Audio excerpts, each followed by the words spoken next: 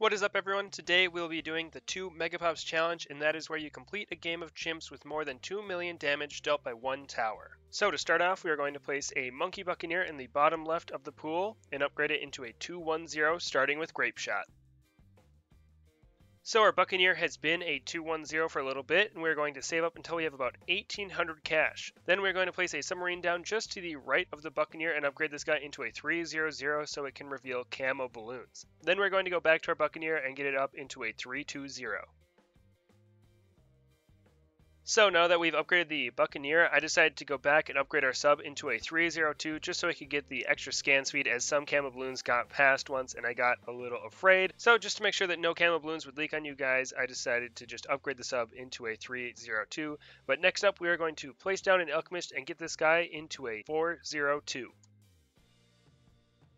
Next up, we are going to place down a Monkey Village up into the left of the Monkey Buccaneer, and we are going to get this guy into a 2-2-0. So that our Buccaneer will have increased attack speed as well as being able to see camo balloons and not having to rely on the submarine to reveal them. Then we are going to go back to our Buccaneer and get it all the way up into a 5-2-0 carrier flagship.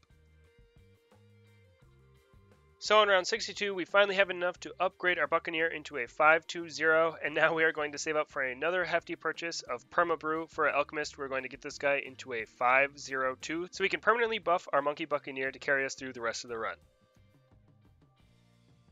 So we got Perma-Brew right before round 90, so we will be able to handle the DDTs heading our way shortly. But next up, we are going to place down 2 Glue Gunners and get them both to 0-1-3s and set their targeting priority to strong, and this will really slow down all the mob class balloons heading our way. And I am going to show the final 10 rounds for you guys, as I do start to use some abilities, and I don't want there to be any confusion on how I wrapped this run up. So after both of our glue gunners are 0-1-3s, we are going to place down an engineer in the very bottom right of the track so it won't pop any balloons. Probably not necessary, as our Buccaneer should hit 2 million pretty easily, but we're going to upgrade this engineer into a 0-4-0 so we can start overclocking our Buccaneer.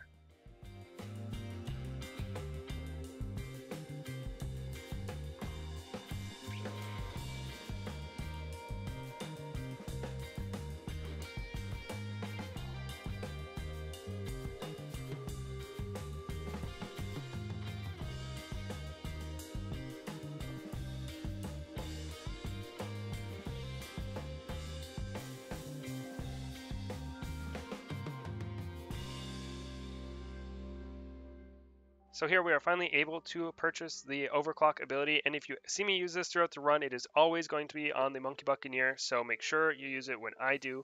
But after this, we're going to upgrade our Monkey Village into a 4-2-0, so our Glue Gunners have extra range and attack speed. We're going to upgrade both of the Glue Gunners into 0-2-4s. Not necessary at all, but I just wanted to make sure that everything got glued up and slowed down so that our Buccaneer had just that much more time to pop the balloons.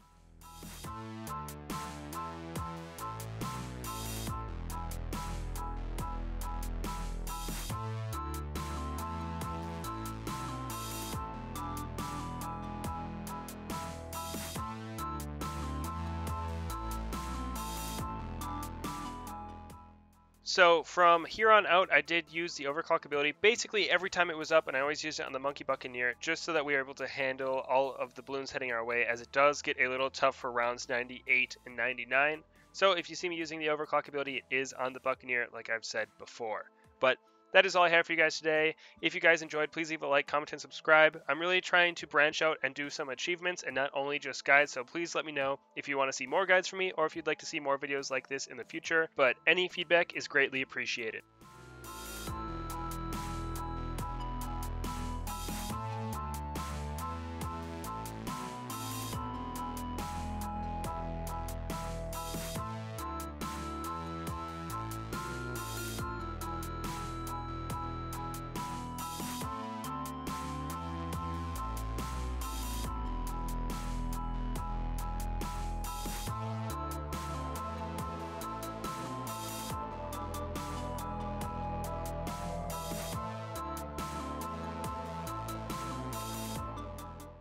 But there you guys go. We got just over 2 million pops on our Monkey Buccaneer. I hope this helped you guys out with getting this achievement, and as always, I'll see you all in the next one.